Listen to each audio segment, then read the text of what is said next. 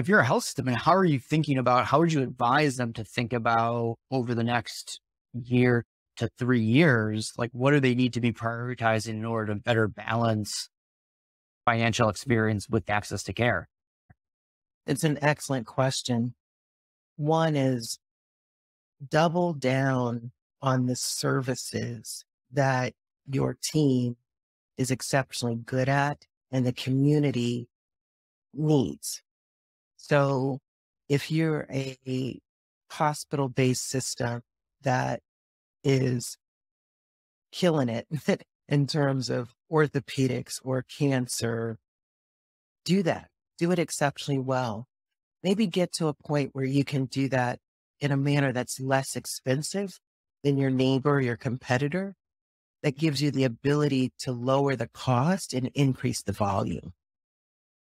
If you're a primary care practice or clinic, nail that, do that exception, and see if you can get to the point where you can use digital and virtual solutions to extend access at a lower price point, right? And maybe take out your competitor. I think what we need to do for these health systems and their groups is really double down on trying to be the best in your class. That puts you in a position to have higher volumes at lower rates with better outcomes. It's what we do in all the other industries, right? And so if we could do that in healthcare with the proliferation of technology, right? And the digital solutions and the virtual care and the telehealth, James, that we just talked about earlier, think about how many more people could have access. Yeah.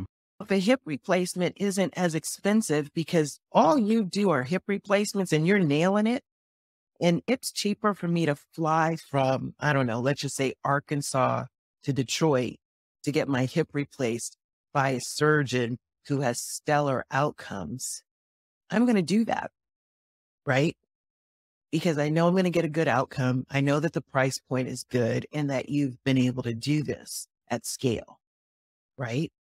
And so I do think critically about how do we create the verticals that enable us to make sure that the entire system is whole with all of the component parts functioning optimally. Right now, what we're doing is what I call peanut butter, which is health systems are trying to get bigger so that they own and Yeah. control all the component parts, but at the expense of doing anything